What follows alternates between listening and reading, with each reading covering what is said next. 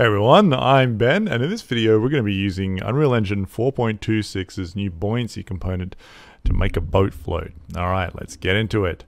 So you can see here I've got an ocean connected to this landscape actor. If you're not sure how to set this up, you can jump over and check the other video, it's in the description. Now, once we're here, we just want to go and check out the buoyancy example that Epic provided. So I'm just going to first make sure that I go to Edit and Plugins and then search for water to make sure that's all enabled. Good, yep, that's great. Not going to have this without it.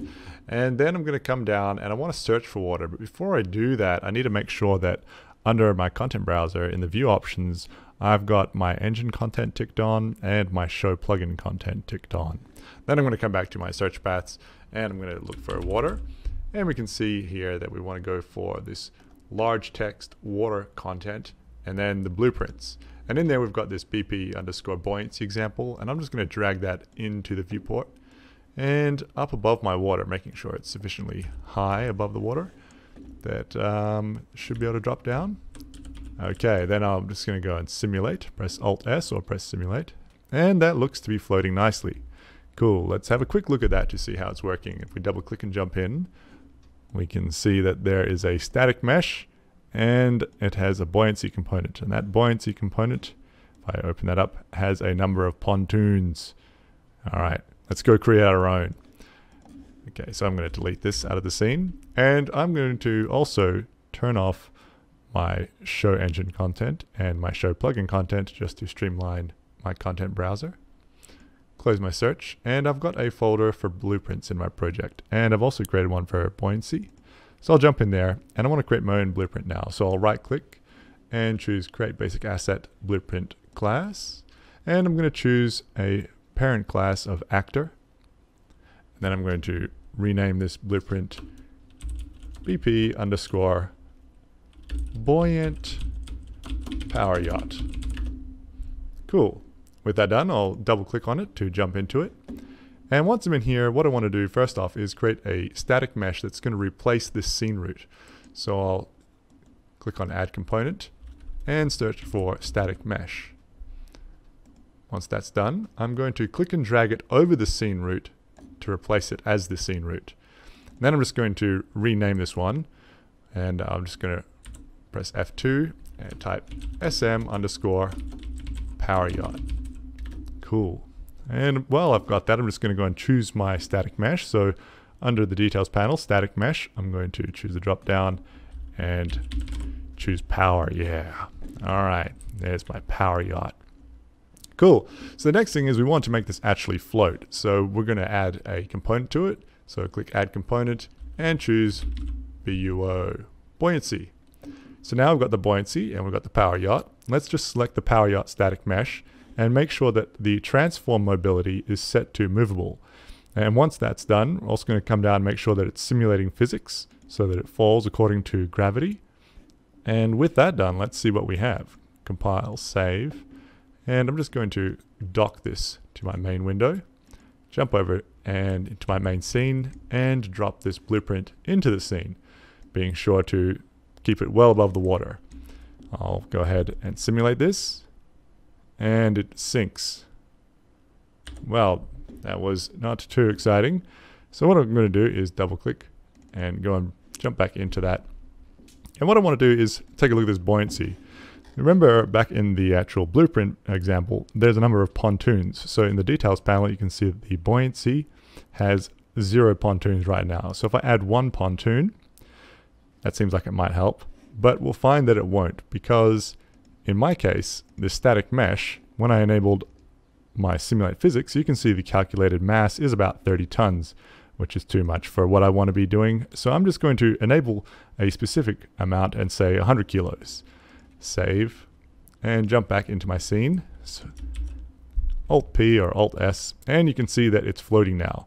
But there's a bit of a problem. It's just spinning around this single point of the origin of this actual ship. And that's just because I've got 1 pontoon, 1 floating element to this. So it just isn't that useful right now.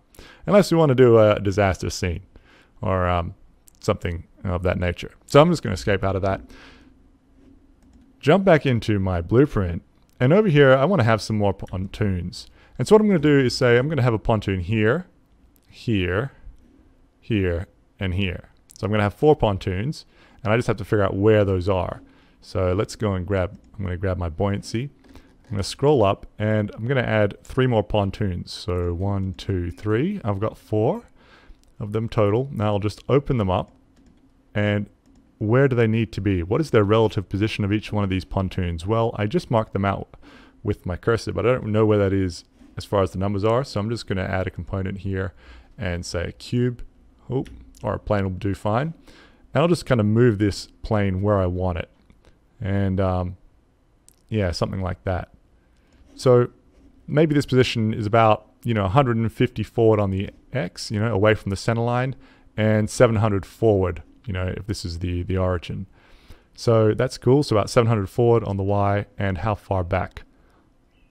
All right, and I'll say about 1500 back on the Y, so minus 1500. Cool, I've got those. I'm gonna grab my buoyancy, and the first one I'm gonna do is the front pontoons, so I'll say 700 forward for both of those. And then for the next two, I'll say minus 1500.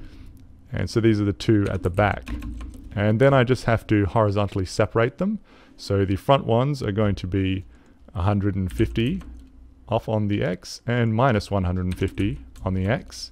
And then at the back, the split's going to be the same. So 150 on the X and minus 150 on the X.